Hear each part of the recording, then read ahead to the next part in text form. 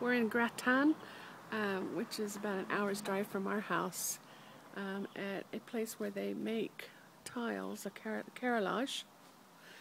And we were referred here by Dominique, who bought a lot of tiles for her outside terrace and around her pool. This must be where they live, or at least some people. And we need 213 meters worth of exterior tiles, carrelage. So the woman, since we need so many, has recommended that we buy seconds, and where we can get a much better price.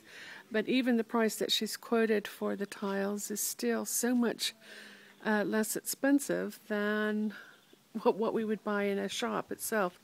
So much better to come direct to the source. And you can see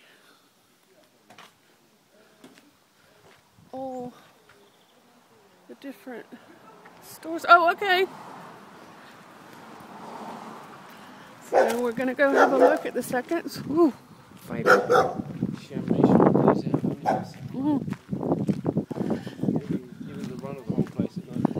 Yeah, I bet. Keep people from taking the tiles, although you need a forklift to lift this stuff.